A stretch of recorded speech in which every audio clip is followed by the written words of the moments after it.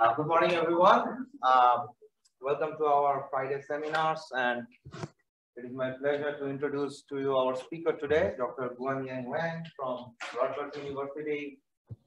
And first of all, he actually had a scheduled conflict today, so I'm at least glad that he could still make it despite that and be here with us. So thank you for that. Thank you. Guanyang is an assistant professor in the Department of Statistics at Rutgers University. And prior to joining Rutgers, he did his PhD in mathematics from Stanford University under the supervision of the legendary Percy Diaconis. And Guanyang has done a lot of interesting work. His main research interests lie at the intersection of probability theory, Bayesian statistics, and theory of MCMC methods. And he already has some very good papers in all these areas.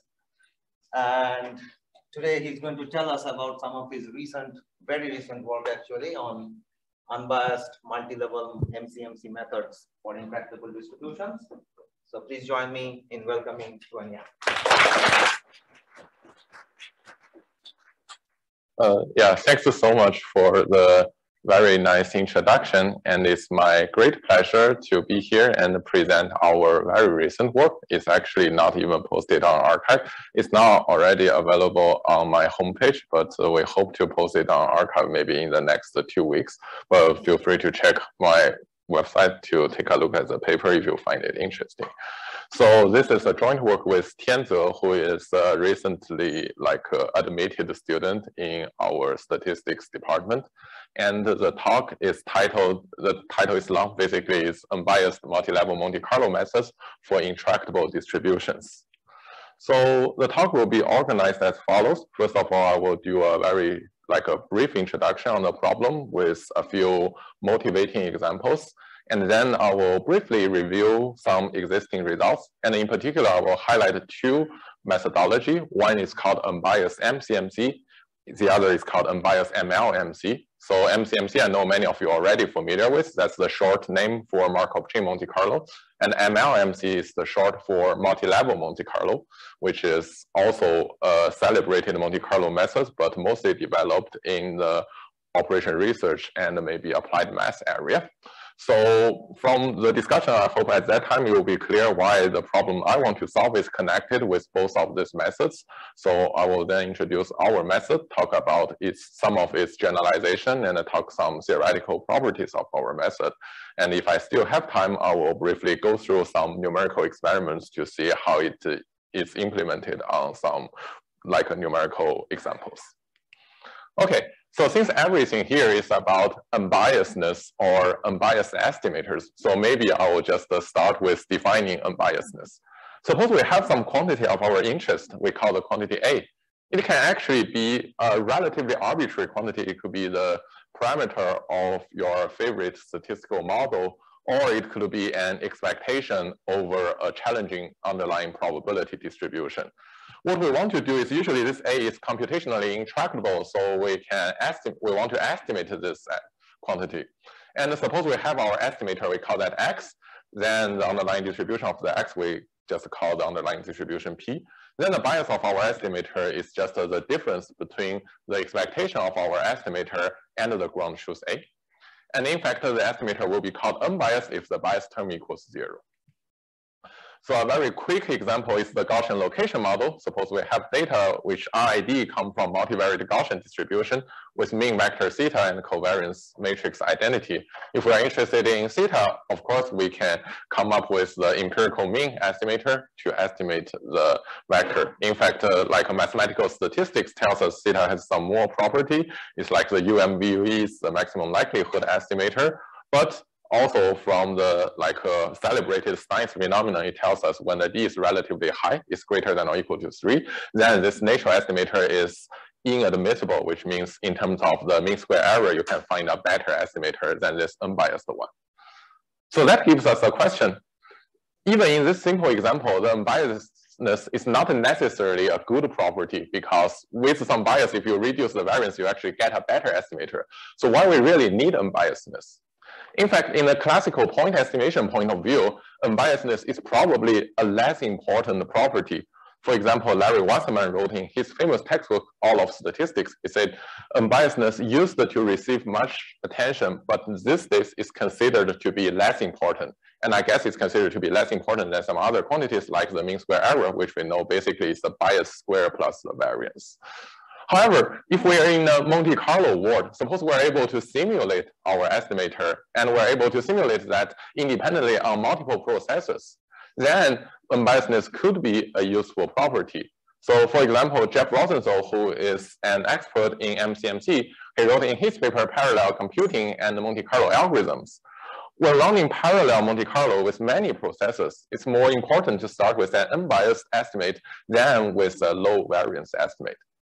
So the reason behind this is if you are able to get an unbiased estimator, then the error totally comes from the variance. But if we are able to simulate our estimator on parallel processes, then we can quantify or we can control the variance. We can control it to an arbitrarily low level by adding the number of processes we have. However, on the other hand, if we have another estimator which is biased, even though the bias can be low, then averaging the output from multiple parallel processes will not help with decreasing the bias. So let me illustrate a little bit more on this very like a hypothetical example. So suppose we want to estimate the same quantity using two estimators. The first, those are all Monte Carlo estimators, which means you are able to simulate it from a computer algorithm. So the first estimator, assume it has 0 bias and 1 variance. The second estimator has 0.1 bias and 0.1 variance. Then in terms of a single estimator, the second one might be preferred because it has a smaller mean square error.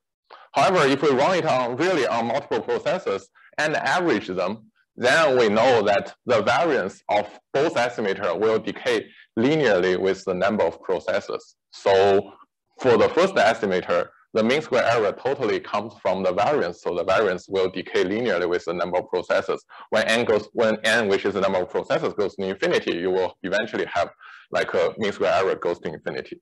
However, for the second estimator, even though the bias is 0.1, if you take the average among different processes, the bias will still be 0.1. No matter how many processes you have, the bias will still be there. So the mean square error will always be like a lower bounded by the bias square. So this is one reason that in these situations that unbiasedness could be an appealing property.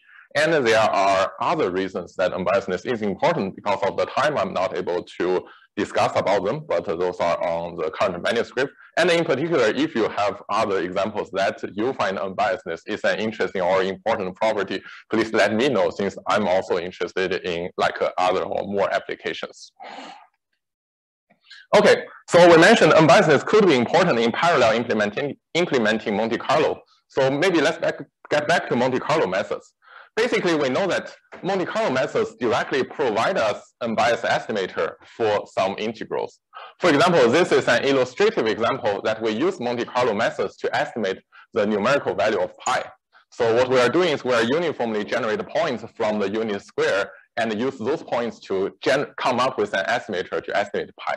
In this specific example, the font is probably too small, but basically the estimated value is 3.13, which is accurate up to 2 digits.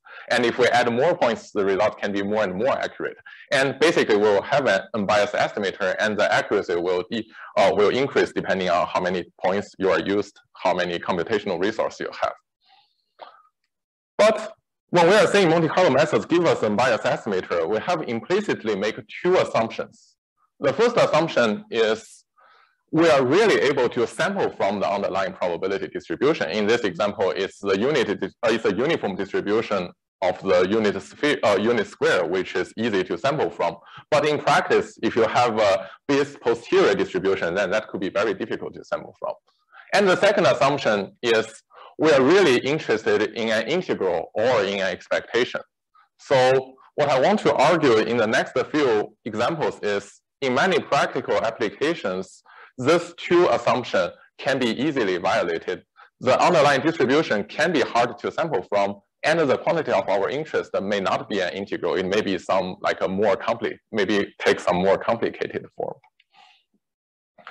So the first example is the square lattice Ising model, which is developed in statistical physics, but now it's being also widely used to model binary data with applications in, for example, spatial statistics, image processing, and network analysis.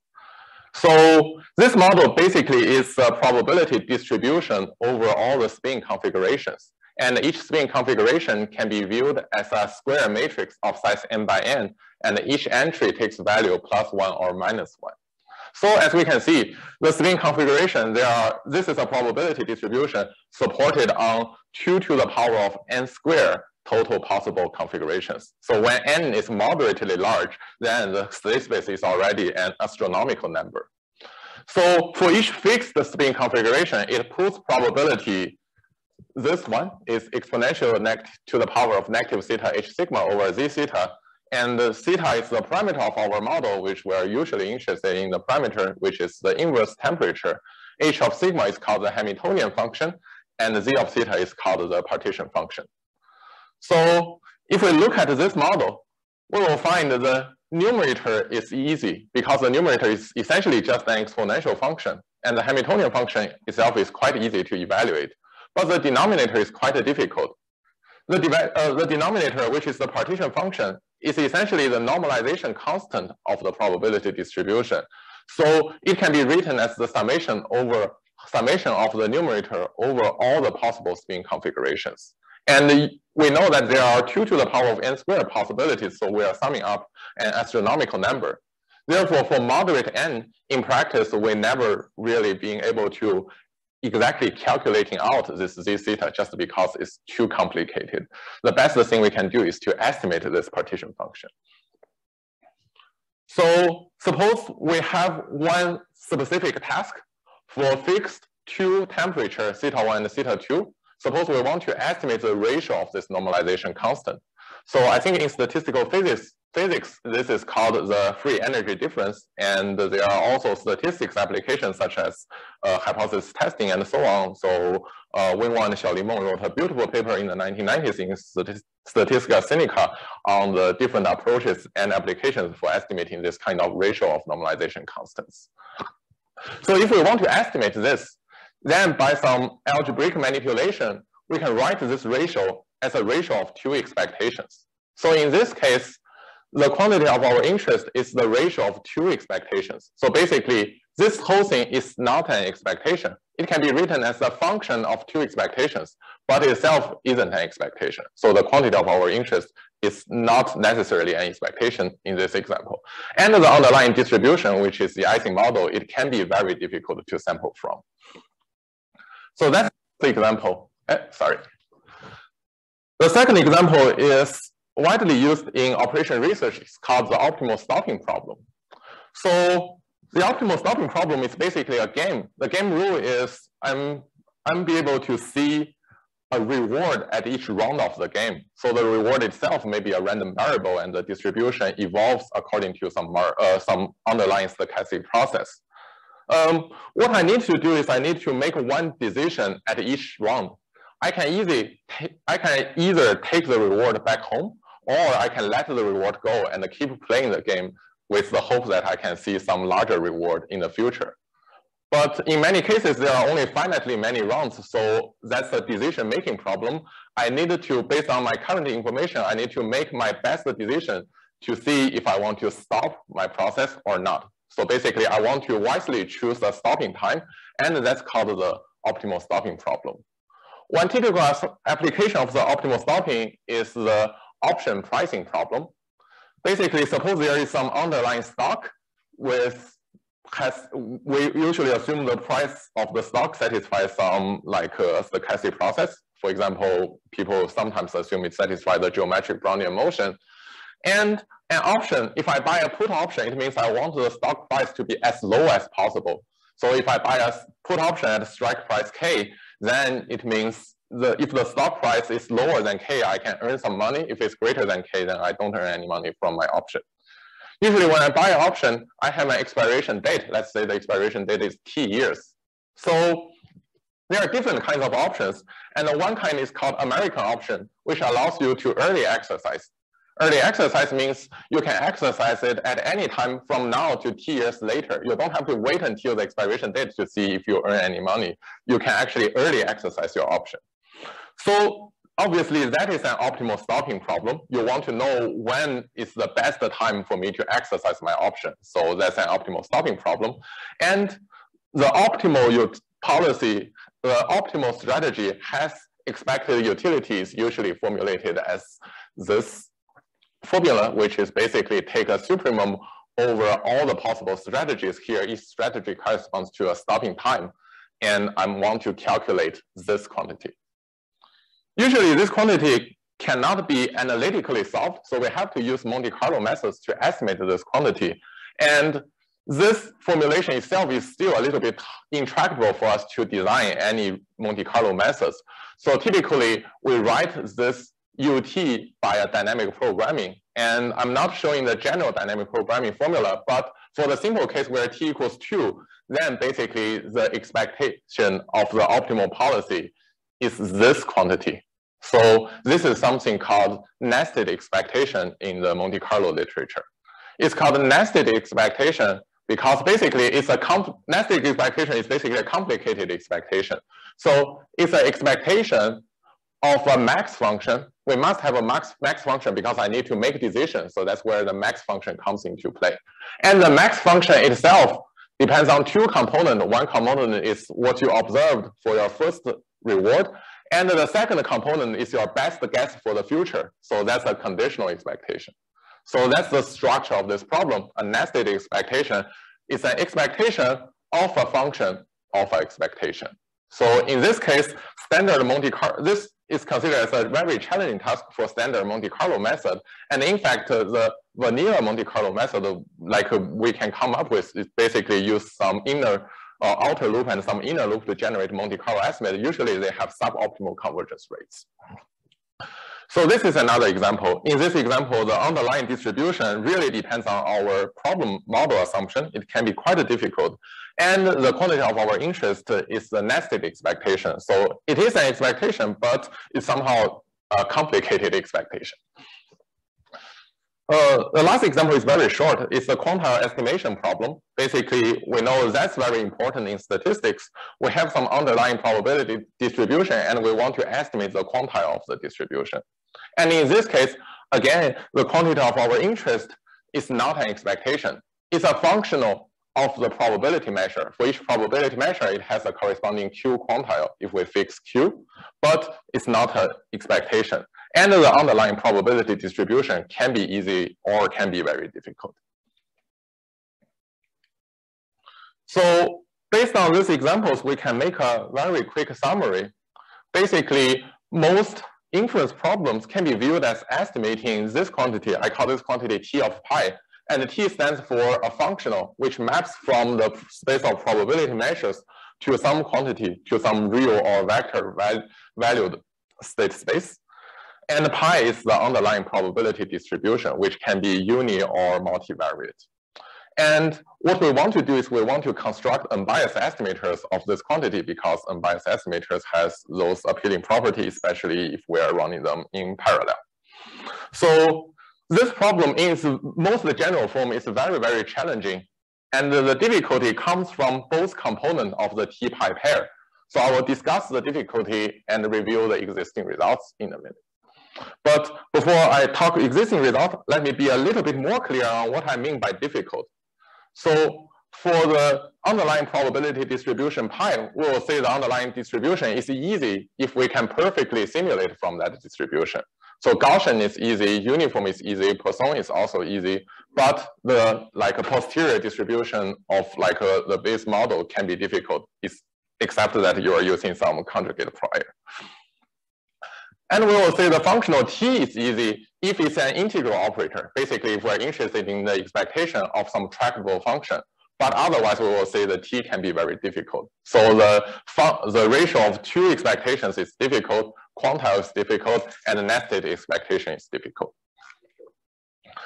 So what are the existing debias techniques for different problems? Basically, this easy and difficult classification already partitions the whole space into 4 regions. You have easy T, easy pi, difficult pi, easy t, easy pi, difficult t, and a difficult t, difficult pi. So in the easiest case, the distribution is easy to sample from, and we're interested in an expectation.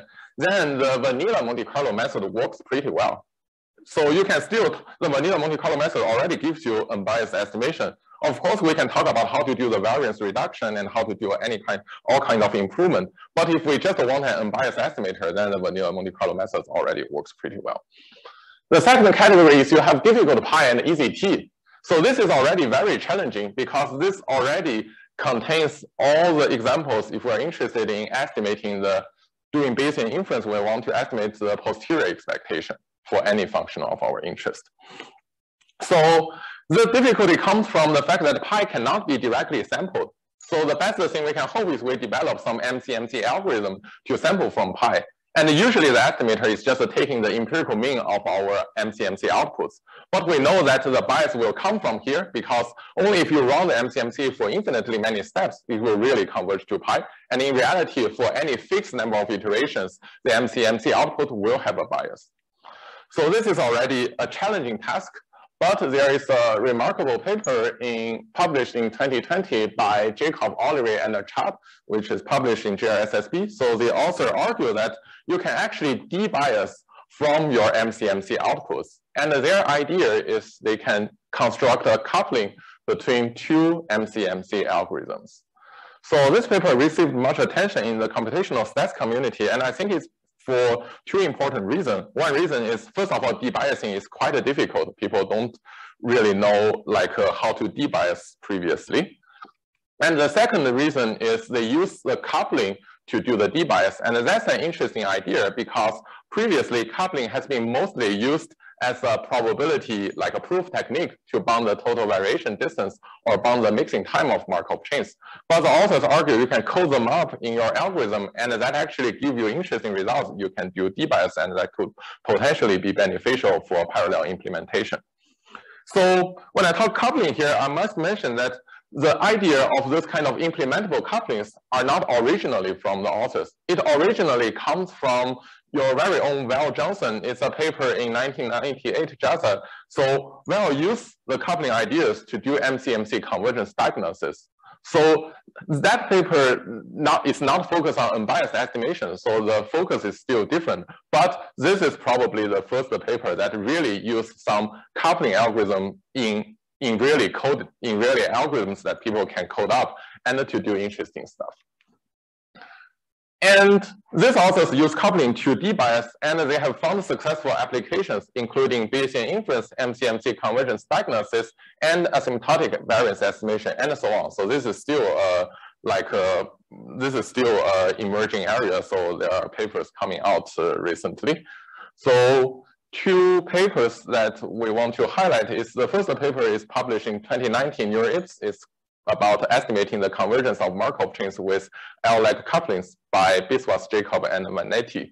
And the second paper is about coupling-based convergence assessment for some Gibbs samplers. That's by Biswas and your very own Anir Van, and also Jacob and James Jandro. So that's very recently accepted in JRSSB. So that's the second category. As we can see, even as long as the underlying distribution is difficult, debiasing is already a challenging task. And the third category is you can sample from the underlying distribution, but you want to estimate something more complicated than the expectation.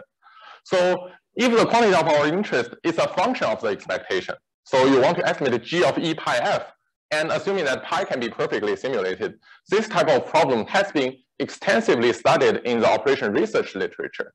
So in this, the standard Monte Carlo estimators will be systematically biased, and the bias comes from the nonlinearity of G. And to debias, I think now there are different ways, but the state-of-the-art debiasing technique is called randomized multi-level Monte Carlo. So this is a framework proposed by Peter Glynn, Changhan Ri, Jose Blanchett, and their collaborators. And this is called randomized multi-level Monte Carlo. So their original idea comes from some kind of non-randomized multi-level Monte Carlo methods, which is developed by Heinrich and Gels. Those are all applied mathematicians in Europe. So those type of Monte Carlo methods also found lots of applications, including gradient estimation, robust optimization, PDE, and inverse problems. But basically, the second category, difficult pi, easy t, those mostly happens in the stats community, and this category mostly happens in the operation research community or applied math community. So finally, what we want to do in this work is we also want to estimate G of E pi f. But we feel that in many practical applications, directly sampling from pi is too strong assumption. So what our assumption is, we want to estimate this quantity, but we assume pi can only be approximately sampled by some Markov chain Monte Carlo algorithm.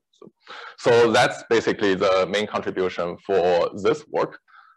So I think now maybe in the next part, I will briefly discuss the high-level idea of our algorithm design. So, but maybe I could stop here to see if there's any question, or if there's anything unclear about the setup of the problem. Yes? When you say ratio of expectations, yeah. do you necessarily mean with respect to the same target distribution, or at least in your IG example, like only the temperature parameter was different, but yeah. otherwise the distribution is the same? So, oh, that's a great question. So I'm essentially saying it can be related to completely different distributions. Yeah. But thanks for the question. Yeah, you're right that for the IC example, they are essentially the same distribution. They come from the same model, but with different parameters. Right. I mean, in that case, I mean, one example that immediately comes to mind is base factors. Yes. So that would fall under your. Yeah, exactly. Thank you. Okay. So now we will briefly talk about the idea for our algorithm design. So we will first talk about the very high level idea without touching any detail on unbiased MCMC or MLMC. Now we just use them as some debiasing black box. So you put something there and they sort of magically gives you an unbiased estimator. But after talking about the high level idea, I will get into some details to sort of show you how this kind of debias mechanism actually works. So to estimate G of E pi f, we start with a very simple identity, which is displayed here. It says G of E pi f, this is the quantity of our interest. It equals G of E f hat, as long as f hat is an unbiased estimator of E pi f. So mathematically, this equality is straightforward because it just follows from the definition of unbiasedness. But it turns out that in terms of algorithm design, the right-hand side is more tractable than the left-hand side. The reason is we say that the left-hand side is is difficult to debias because both G and the pi can be difficult. The pi is difficult to sample from, so there will be like a bias come from MCMC output, and the G can be difficult. But our observation is this quantity essentially don't really depend on pi. What it really depends is E pi f. So basically, it really depends on the expectation. In other words, we can arbitrarily replace this pi by any other probability distribution as long as they maintain the expectation. Therefore, we are not able to directly sample from pi, that's said, but we don't have to do that. As long as we are able to sample from unbiased estimators of pi, then everything still works because this quantity will not be changed if we replace pi by any other distribution as long as it maintains the expectation. So that already reduces the difficulty of our problem. Previously, we don't know how to sample from pi, but in fact, we don't have to do that. If we are able to get unbiased estimators of E pi f, then we can put it into the unbiased MLMC black box, and the black box will magically give us an unbiased estimator. So that sort of reduces the problem. But of course, in the end, we want to answer how do we get unbiased estimators of this E pi f? So that answer is already provided in Jacob et al.'s paper. They mentioned that if you can cleverly design the coupling of two MCMC algorithms, then the result will be unbiased. So that's a very high level idea. The actual algorithm implementation will be slightly more complicated, but the idea is already here. So as you can imagine, the whole algorithm will be a two-stage algorithm. So in its first stage, it will run the unbiased MCMC algorithm. We will call it K times. And in fact, we'll call it a random amount of time. So it will give us outputs, which are unbiased estimators of E pi f. And then we will use these outputs as inputs of the unbiased MLMC framework. So we feed it into the unbiased MLMC framework, and it eventually provides us unbiased estimators of GM pi, which is the quantity of our interest. So this is basically the very high level idea. But of course, like we want to know what really happens and why this kind of debias technique actually works. So there are two stages of debias here. One is from MCMC, the other is from MLMC. So I don't have enough time to talk about the MCMC details, but Anirban is an expert there. So if you have questions, I believe you can ask him. And I will briefly talk about the intuition behind the debias technique for the multi-level Monte Carlo. So basically, we want to estimate G of E pi f, and to make my life easier, I call E pi f mu. So we want to estimate G mu. What I will do is I want to write G mu as the telescoping sum. So I want to write G mu as an infinite summation. So how do I do that? First of all, before writing it as an infinite summation, I first write it as a limit. And the reason I can write it as a limit is because the law of large numbers. We know we have unbiased estimators of E pi f or of mu. And if we have many, many of them, we take the average of them, then the law of large numbers tells us the average will converge to mu. So if we have a sequence Kn, which goes to infinity as n goes to infinity, then we have the first formula, which is essentially law of large numbers. So the first formula already writes G mu as a limit, but when we have a limit, we can of course transform it into an infinite series by taking the consecutive difference.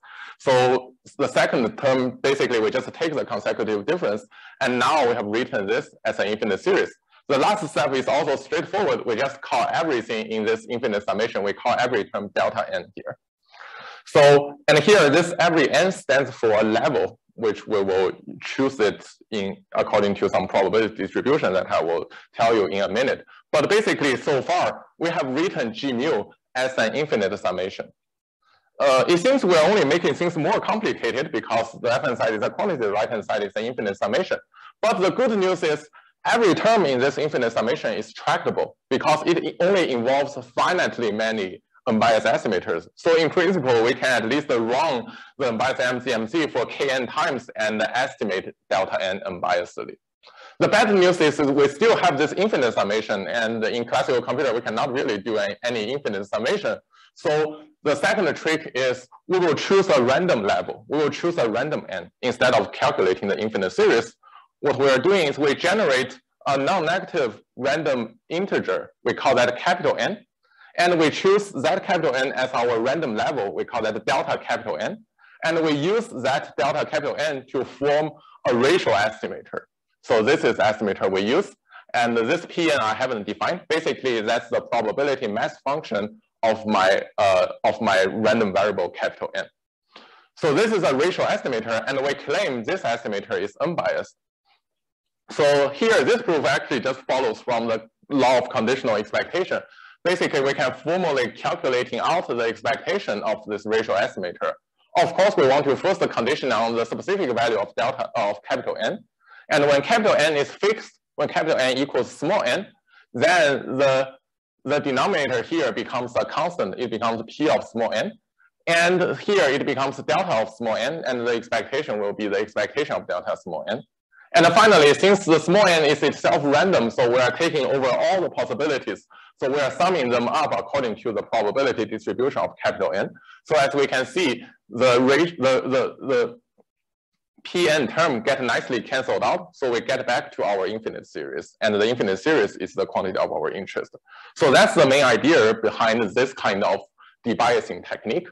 But what I've done so far is basically I'm cheating a little bit, because here in our actual algorithm design, the delta n is different from the delta n I just mentioned before. The previous one is just some formal calculation for illustration.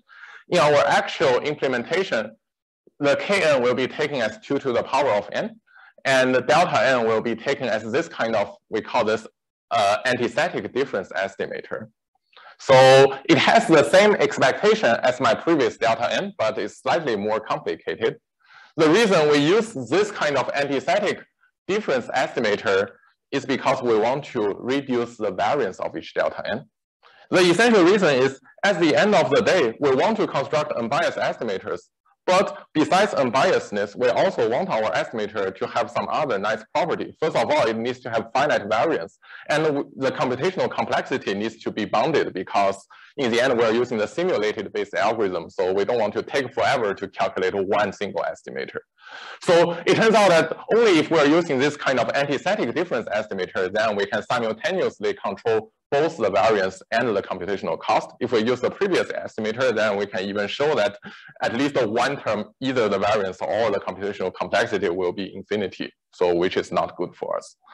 And the mathematical reason this kind of design gives us some benefits actually come from Taylor expansion. So as you can imagine, if we do Taylor expansion of the right-hand side function on S2n over 2n on this point, then if you do the Taylor expansion, you will find under this antistatic difference design, both the constant term and the linear term will be canceled out. So the leading term will be the quadratic term. However, in the original, like in the more vanilla versions delta n, if you do the same Taylor expansion, you will find only the constant term gets canceled out and the leading term will be the linear term.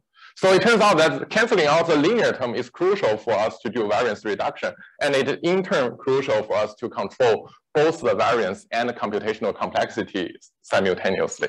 So that's basically the third trick, which is the antistatic difference design. How much time do I have actually? Okay. Okay, so now basically I've already finished discussing my estimator. So, but now I formally write it here. Essentially, it's just as I just described. Basically, we're sampling like a non-negative random variable, and we use that random variable to call the subroutine. The subroutine gives us unbiased estimators for e pi f, which is basically, you can imagine the subroutine to be the estimator used in Jacob Ollery and Charles' paper. So we call this multiple times to get multiple unbiased estimators of e pi f.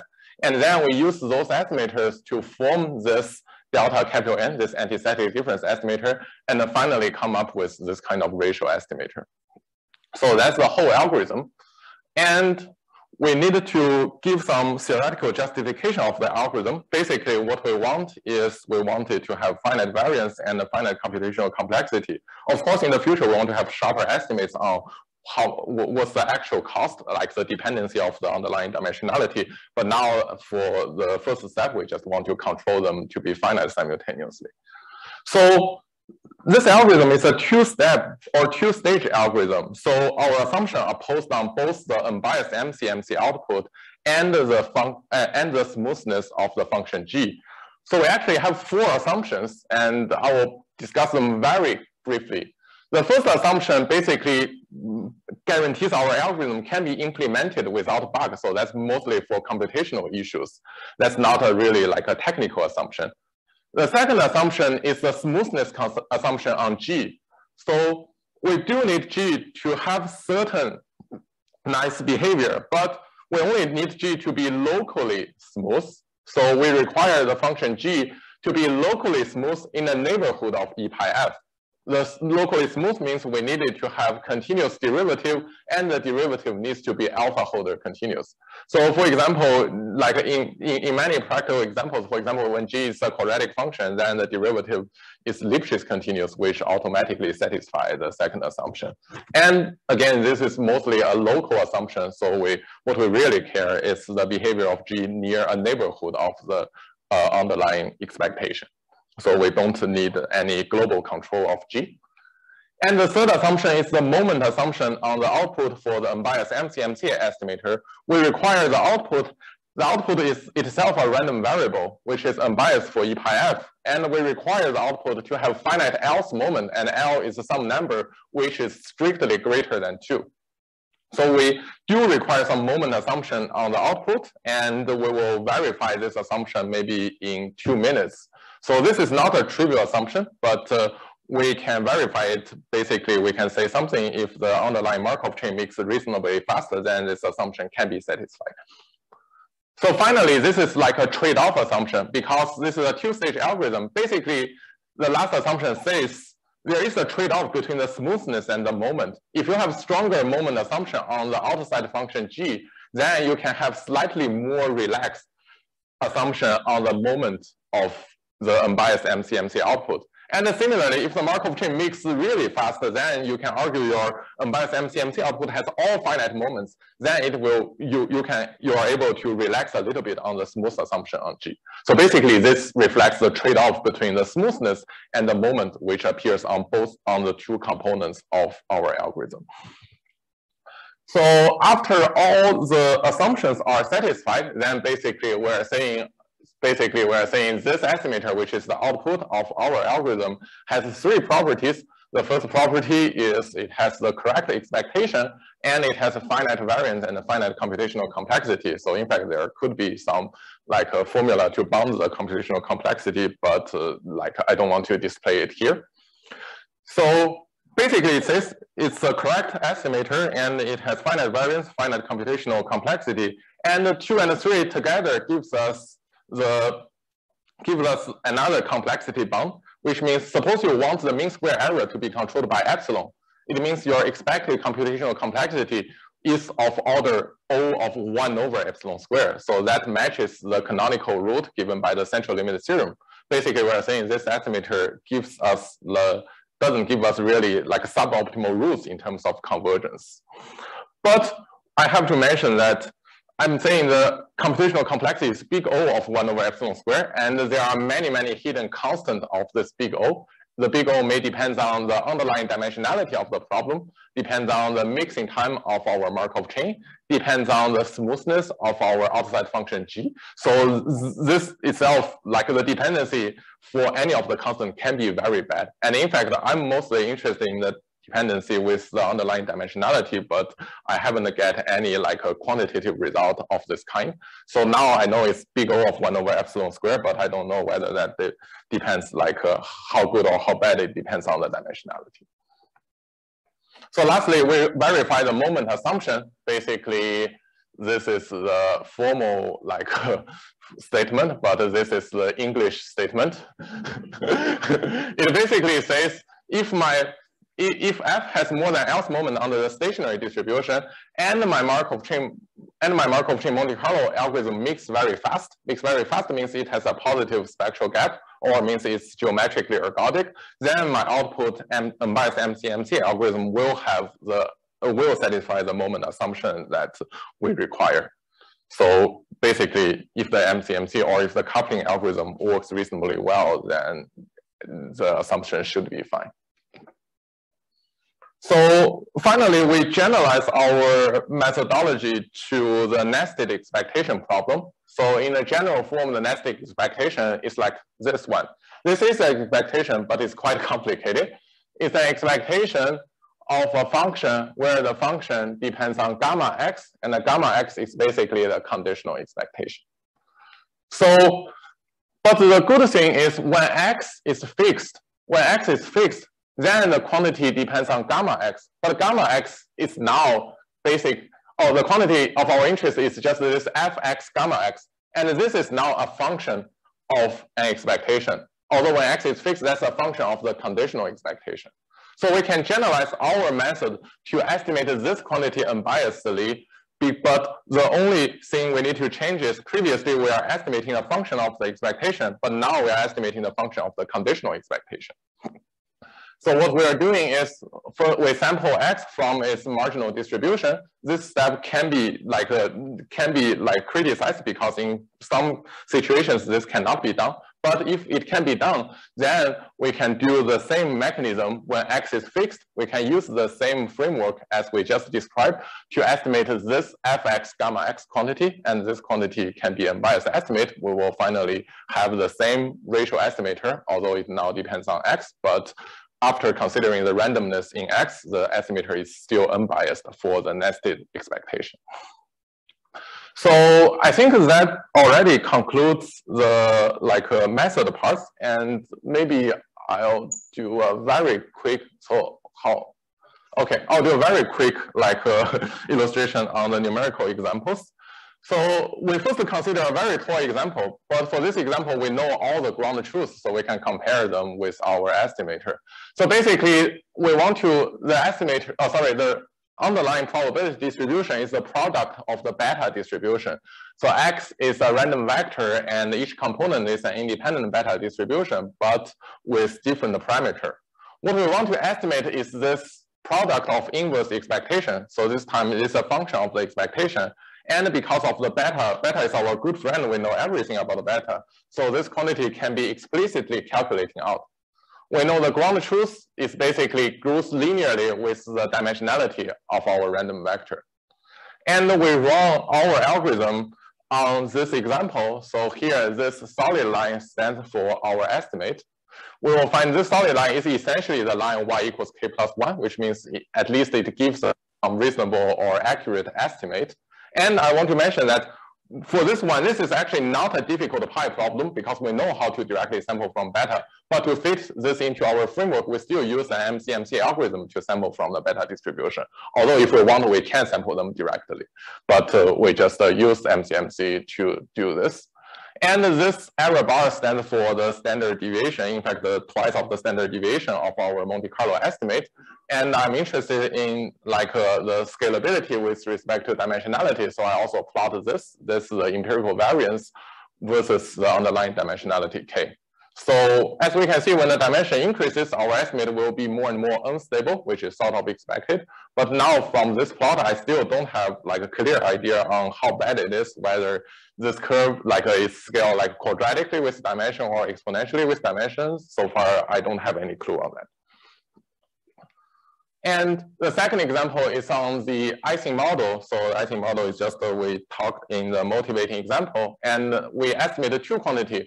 One is the inverse of the natural statistics, but maybe I'll just talk about the second quantity, which is the ratio of normalization constants.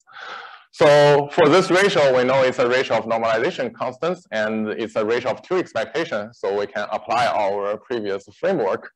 Then we choose basically a sequence of theta 1 and a sequence of theta 2 for every pair. We use our algorithm to estimate this quantity. But for this case, we already don't know the ground truth. So what we are doing is for both the numerator and the denominator, we run a Gibbs sampler to sample from this IC. We run the Gibbs sampler for many steps. In fact, I think we run it for 1 million steps. And we use the Gibbs sampler's estimate and plug it in to form an estimate of the ratio. So that estimate will be accurate if we run the Gibbs sampler long enough, but it will be biased. So if you have multiple processors and a limited budget for each processor, then this estimator probably cannot be implemented for that long time. But we run it for a very long time, so we believe that estimate is fairly accurate, and we compare our result with the result from the Gibbs sampler. So in fact, this we do the curve plot, and in fact, there is supposed to be two curves. The solid is our estimate, and the dashed line is the Gibbs estimator. But in fact, they are just indistinguishable with each other. So it is basically tells the two estimates agree with each other. And I think in terms of a single estimator, the Gibbs sampler may have smaller variance, but our estimator have the a good property of unbiasedness. So we actually run this on a computer cluster of 500 processors independently and averaging all our estimates. So and there are also a few more numerical examples, including a small a real data example on our manuscript. So that's on nested expectation. So if you're interested, feel free to check that out. But I think now it's time to conclude this talk.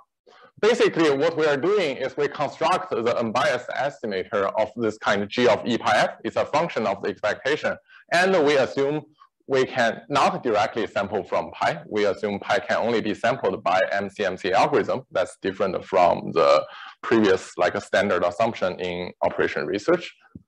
So our technique is basically combining the multi-level Monte Carlo and unbiased MCMC methods.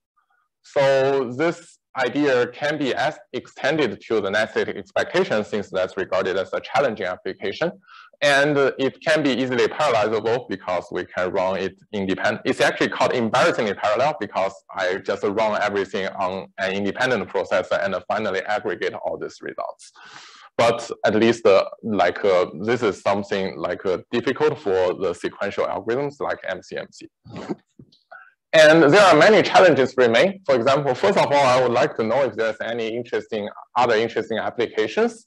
And I want to know if there's, I don't think the current design is already optimal. There are lots of tuning parameters there. For the coupling algorithm, there is there are two parameters. I think in the paper they call it K and M. Basically, that's the start and the end of the algorithm. And there's an extra parameter called the lag, which sort of influences the performance of the estimator and the stability.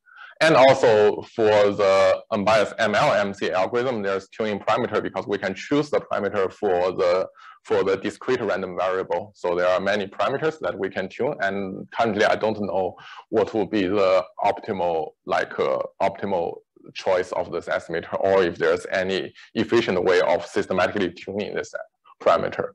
And finally, we want to know whether our method can be generalized to solve the general functional T. So in all the examples, we can already do function of expectation or nested expectation, but we still don't know how to do unbiased estimator for quantile. I think that's a very interesting application that I want to solve, but so far I don't know how to do that. So that are, I think, several of the interesting and challenges, both computationally, methodologically, and theoretically. Okay, so I think that's all for my talk, and I would like to thank everyone for coming, and I'm happy to answer any question if you have. Yeah. Thank you so much, Guanyang. Very nice talk. I'll open this up to the audience now. Elena, go ahead. I have 2 questions. Oh, sure. Very nice talk. Thank you. I will say both questions, and then you can decide which order. So the first question is with a nested expectation. So the motivating example option has a max function, which obviously would not be smooth. So I'm wondering if that creates any difficulties in how it runs. Like you had a result with a general function f, and if it's a max function, I'm just not sure what happens. Oh, yeah. And then the second question is when you call the subroutine, you have to call it 2 to the power n times. Yes. So I know you can do it in parallel, but 2 to the power n is polynomial. So in practice, sort of how small that is. Oh, so both are great questions. So for the first question about the max function, I guess you mean max is difficult because it's not differentiable everywhere. So I think in terms of algorithm implementation, everything can still be fed into the algorithm, and it can be done with no problem.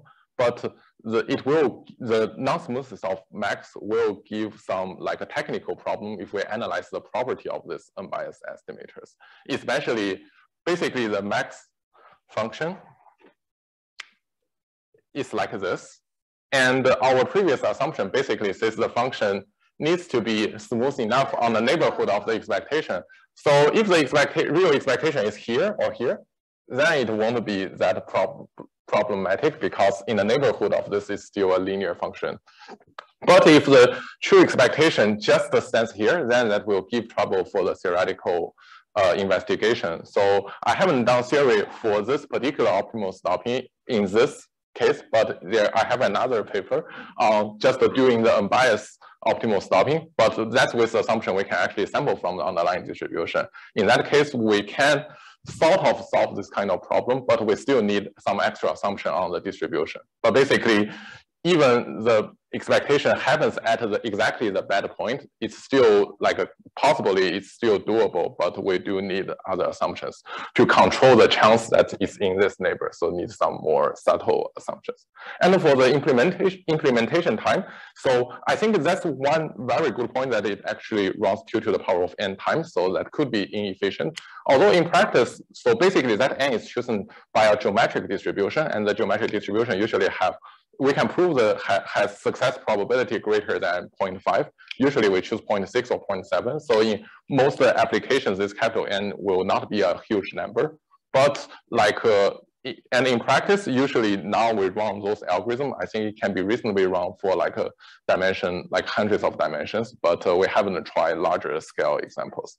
But that's one thing that caused our concern. So even though we have geometric random variable which has an exponential tail, it still have chance to take a large number. So we do observe like sometimes it will take a long time for the algorithm to implement. So we are trying, so that's why I'm saying I would like to try different algorithm design to see if I can get rid of this issue.